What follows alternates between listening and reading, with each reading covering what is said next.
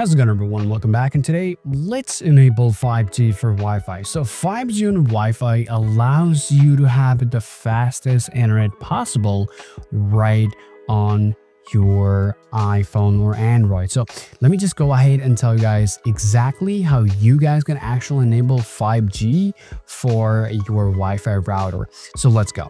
In order to just enable or activate 5G on Wi-Fi router, the first thing that you want to do is just go ahead and open up your settings on your iPhone, and then you want to tap on Wi-Fi and tap on this I option right next to the connected Wi-Fi here. You want to scroll down and you want to copy the router. Okay, so let me just tap and hold the router here, tap copy, get out of here and open up your browser here. Let me just enter my the router address here. So tap on go here, and this will load up, and most probably this is going to ask for the password. By default password is going to be admin. All is going to be the the small letter, and after that simply tap this straight out line, tap on wireless here.